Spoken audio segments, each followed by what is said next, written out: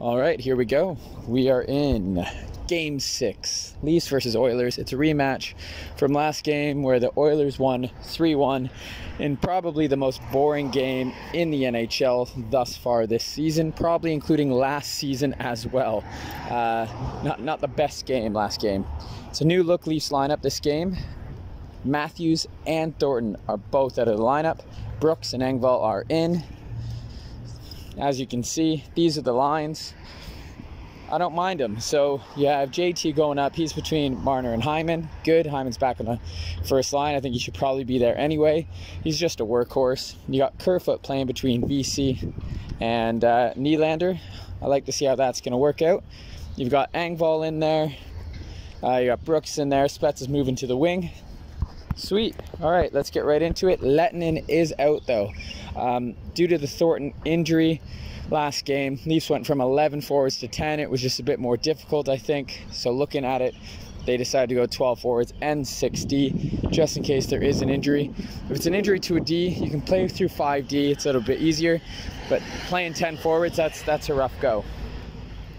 And speaking of rough goes, it's a rough start for the Leafs. About 30 seconds in, Oilers on a 2-on-1. Draisaitl feeds it over. I think it's to Yamamoto, actually. And whew, what a move by Anderson.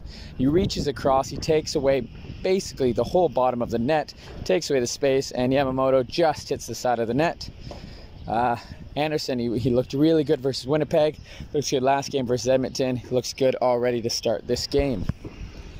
Then 4 minutes in, and wow, already 4 minutes into the game, and the Oilers already have 3 odd man rushes. This is probably more odd man rushes in these 4 minutes than was in the entirety of both teams last game. Simmons then gets a great chance, but Koskinen stays with him, and he holds the net. Basically, he just takes the net away from him. He doesn't overcommit to his right side. If you're looking at Simmons, his left side.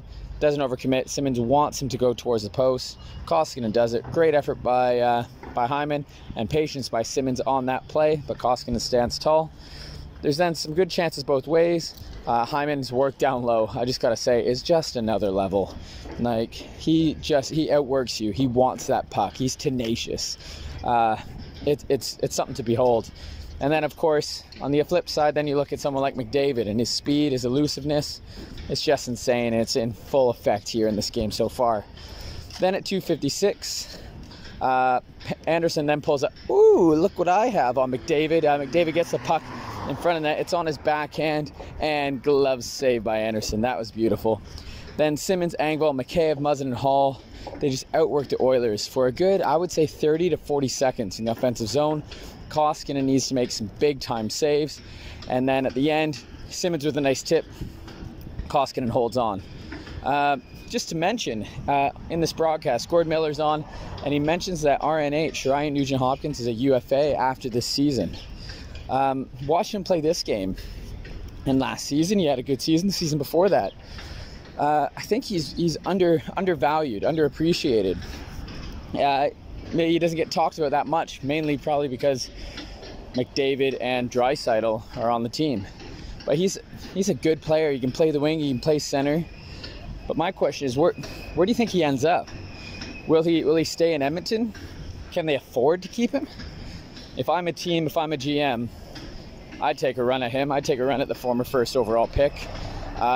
Every team in the NHL would love an RNH. Every team would love to have a Ryan Nugent-Hopkins. Versatile player, basically can give you anywhere between 55 to 65 points over 82 games, and he's only 27 years old. Anyway, so at the end of the first period, let's just move on to the second, shall we? To start the second, and of course, another rough start for the Leafs, and it's McDavid. He takes advantage of the Bogosian matchup. He literally it's like a 360 spin and just flies by him, basically. Just flies by him. Luckily, Anderson holds tight and is able to wait out McDavid. I think he makes the save there when McDavid goes to his forehand. Just thank you, Anderson. Keith, avoid that matchup, please. Then, of course, penalty on Engvall. I think it was for hooking. But the first chance on the power play for the Oilers actually doesn't go to the Oilers. It's actually Ilya Mikheyev. So it's actually, yeah, Ilya Mikheyev, again, just being a workhorse. The speed, the move around the defender. He's got it all. Just has no finish, bless him. But once he gets one, and I tell you, once he gets one, the floodgates will open for him on these chances, on these penalty kill chances, on these shorthanded chances. Mikheyev, he's going to score eventually, and I can't wait to see it. Anderson also, solid throughout the PK. Leafs then get a power play after successful kill, hooking by Turris, and this is when it gets frustrating to be a Leafs fan. Leafs are lazy and exhausted. Basically, Oilers dump it. Riley tracks back, but he's going so slow. Anderson corrals the puck, but then it goes into the trapezoid. So there's a little bit of miscommunication there. I think he thought Riley was going to be back in time, but he has no gas. Of course, Yamamoto, he beats Riley to the puck, goes around the net, throws out front, goes to Nylander, but Nylander gets his pocket picked by Draisaitl. Nylander, weak play there. He needs to be stronger on the puck. Leon just then uses his long reach, puts it far side, slides the far side on Anderson. 1-0 Oilers. Damn it. Then the Leafs second unit comes out, and it's Adam freaking Brooks with the high slot tip off the skate from Spezza. 1-1, gets it right back, negates the goal. There we go. Brooksy scores, and it's 1-1. So yeah, 1-1. Good on it. Good on it. Leafs are coming back after that awful play, leading to that Draisaitl goal. So then, midway through the second, you get another Leafs chance. I think it's, I forget who it was. Maybe Larson tries to throw the puck around, and it's Dermott with the great pinch. Edmonton turns it over to Kerfoot. Kerfoot behind the net, feeds Nylander out front. Willie pauses and freezes Koskinen, freezes basically the entire Edmonton Oilers team. Feeds Vesey, wide open net, top shelf goal, 2-1 Leafs. Oh, so pretty. Vesey's second of the year from Nylander, once again, 2-1 Leafs. Then Spezza takes a penalty. And then on the delayed penalty, Anderson goes old school. Boom. Off the helmet. Safe. Oilers off to the power play. And I just wanted to make a note on this. During the power play, what I noticed is the Leafs penalty kill is playing really, really smart. Basically, the Oilers like that, bring it up and then drop it, so then like McDavid picks it up with speed.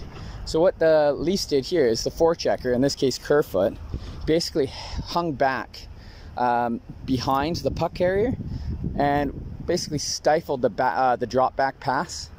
So the Oilers couldn't make that pass, and it just ended up messing up their whole system. The whole Oilers team, the other four players, are basically at a standstill in the neutral zone / at the Leafs blue line. And basically what happened, they try to enter slowly. Leafs just out-muscled them. The stagnant Oilers literally can't do anything. And the Leafs just kept clearing the puck. It was a great adjustment by the Leafs on the penalty kill. And I just want to note, Kerfoot, Mikheyev and company did this so well today. Then on this, I think it was on the power play though, Oilers do finally enter the zone, and Muzzin almost scores against Anderson twice this period anyway. One goes wide after James Neal, of course, real deal James Neal is great on the power play. He goes with the basically the Draisaitl play. He gets double stopped by Anderson, and Muzzin just pokes it away, and it just misses the post, just goes wide. And then again, not far after, I think it was, who was it? Darnell Nurse. Darnell Nurse fed it out front, and it hits off Muzzin's leg, or his skate, but Anderson's able to hold on, make the save.